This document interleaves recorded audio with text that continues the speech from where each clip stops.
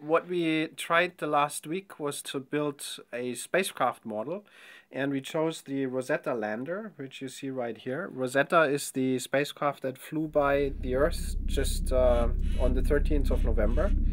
And it contains a lander which will then, when we arrive at the comet, land on the comet surface. And what we wanted to do here is we want to find out how much can we use these Lego bricks to demonstrate certain aspects of this lander. So the first thing that you see here is the lander in general with the landing legs. It has 3 legs, and we'll come to one of the special things. And it has the body itself, and the body of the real lander can also rotate, and we can demonstrate this here a little bit.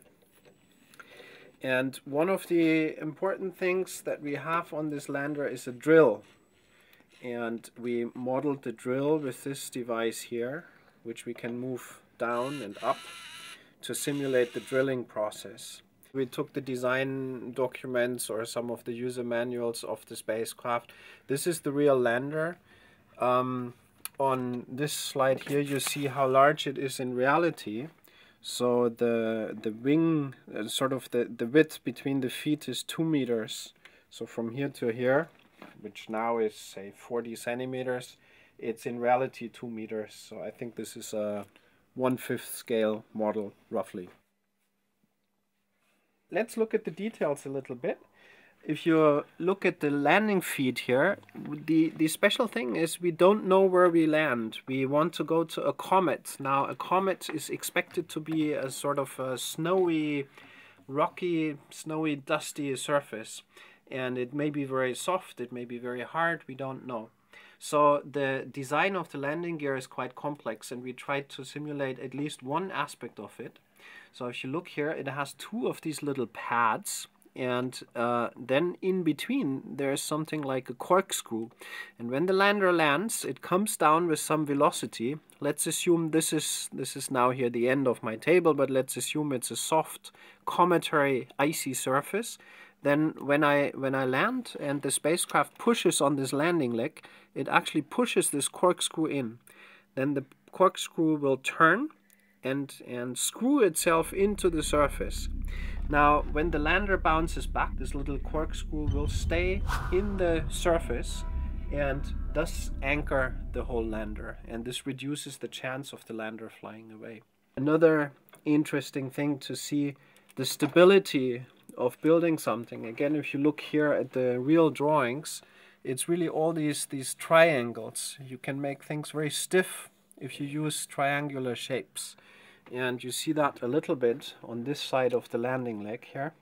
If you go from this side, we tried to stiffen these legs here a little bit to simulate the real mechanics or how you design stiff structures. Not quite successfully, because this would really need some more of the bricks then to do it properly.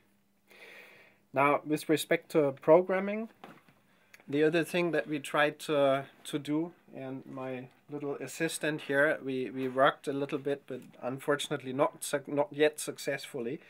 The aim now is to use the Lego bricks to simulate the drilling on the comet. Now in reality this will probably be pre-programmed, but we thought we demonstrate the idea of autonomy, which is also very important in spacecraft design. So what we want to do, and we do this manually now for you, but in the end it should be a program. Let's assume we want to drill into a soft surface. Now this surface is not really soft. Let's go down and see what happens. If you just go down, you see that this rubber wheel here just turns loose, and this thing stops. So we don't break anything in the mechanics, we don't damage the motor, and we want to use this little sensor in finding out, yes, this device has really stopped and it doesn't move anymore. If it just stops too early, then we want to command it to go back up into its parking position. Then we turn a little bit and then we try again. And we do this until we find a soft spot. Say I drill a hole in here and fill it with sand to simulate it in my little shop here, and then we have a nice demonstration of this concept of autonomy. And that's it for this little Rosetta model for now, but we will continue working on this. Yeah.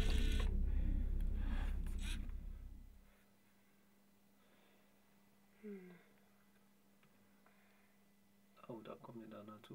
Okay. You can use it to demonstrate certain design principles that we use in spacecraft design, but also the logic, the programming, the idea of autonomy. I mean, the Lego robots also that you see in the instruction book, they're a good example of autonomy, and we think we could apply that with spacecraft as examples to also have an interesting application for children and grown-ups like me.